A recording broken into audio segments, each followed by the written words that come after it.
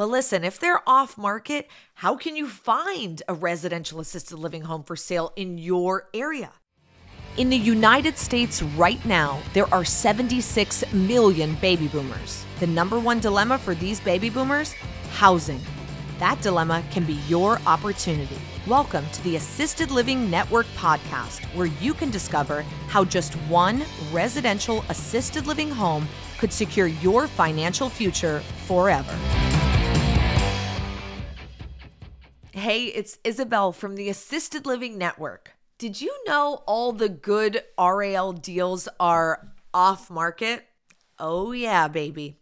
But listen, if they're off market, how can you find a residential assisted living home for sale in your area? Let's talk about it. It all comes down to one thing: relationships. You have to start dialing, my friend. Start calling people, start building relationships, start letting them know what you're looking for, who you are. This helps start the conversation because no one's going to sell their business to you unless they trust that you're going to do right by them, unless they believe that you care about the business, about the seniors, about the industry as much or more than they do. This business is more than likely their baby. They've put years, days, hours, blood, sweat, tears into this thing, and letting it go is tough enough. This is an emotional conversation. Even if they want or need to sell the business, it's still going to be a sensitive time and situation, so be sensitive. We had a student give me a call and he's like, hey, I really need to sell my home. I'm ready to get out of this. I'm going through a divorce and I want to get this offloaded so that, it doesn't get held up in the divorce proceedings. And I said, no worries. He said, I want to sell, but I don't want it publicized. And I said, of course. So, we went out and we did as we always do when someone gives us a great listing, a home that's successful that we want to get in front of our top level students.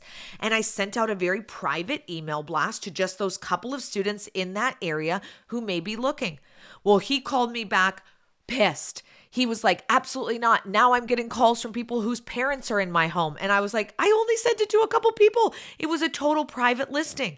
But that's the thing, you guys. When you're looking to sell your business, people don't want it publicized. One of our students, their loved one was in his home. I didn't know that, and it was my bad. I made such a mistake. I should have ran the list by him first to make sure that there was no one, in that crosshair.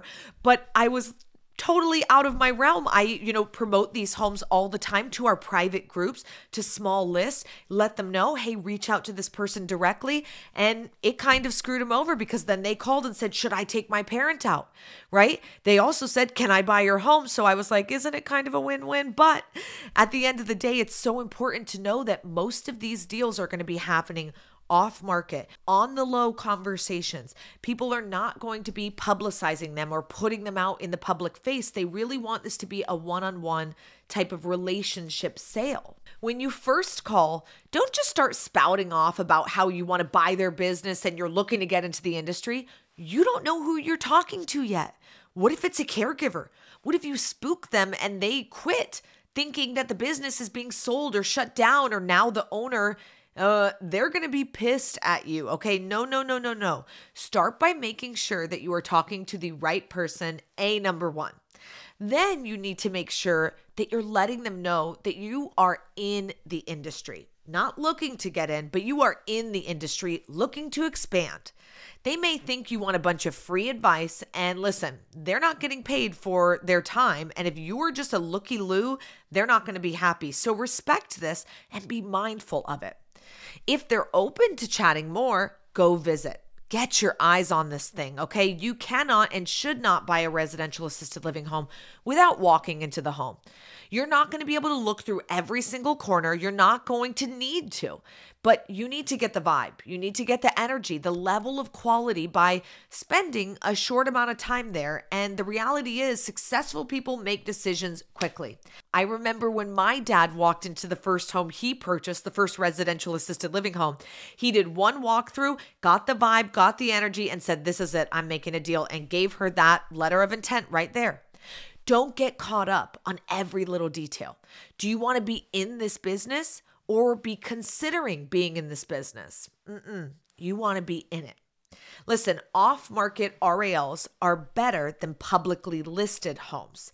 Know that using sites like BizBuySell or other publicly listed business for sale type websites, they're not going to lead you to good deals.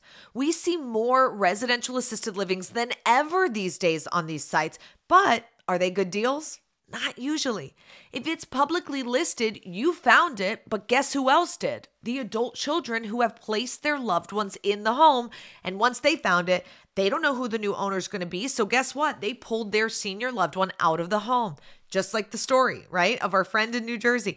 If you want to make an offer on a publicly listed RAL, you're going to want to lowball them. Not stupidly lowball them, but make it make sense. But it's more than likely not worth what they're listing it for because they don't know how this actually works, or they're not working with someone who knows their worth, knows how to value these businesses like the coaches at Residential Assisted Living Academy.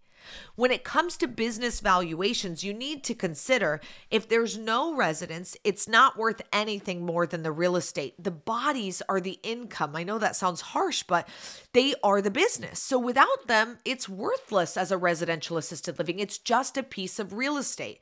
So sometimes people will say, well, this home is retrofitted. It's ready to go for this. Okay, well, I'm not paying more for that because I could buy a cheaper home and do it all myself and probably make more on it. You are paying for the seniors in the home, and that is the key right there. If they're not full, or they're not full with seniors who are paying the rates that you want to see in that home, then it's a no-go. You don't need to be offering them a lot of money. You need to be lowballing them because they don't have a business. They're just selling the real estate. Also, keep in mind when you're buying a residential assisted living business that the license may or may not transfer.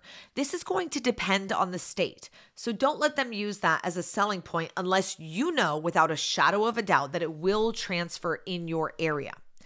Another major thing to note, the staff may or may not stay. You may be promised that they will stay, but they don't.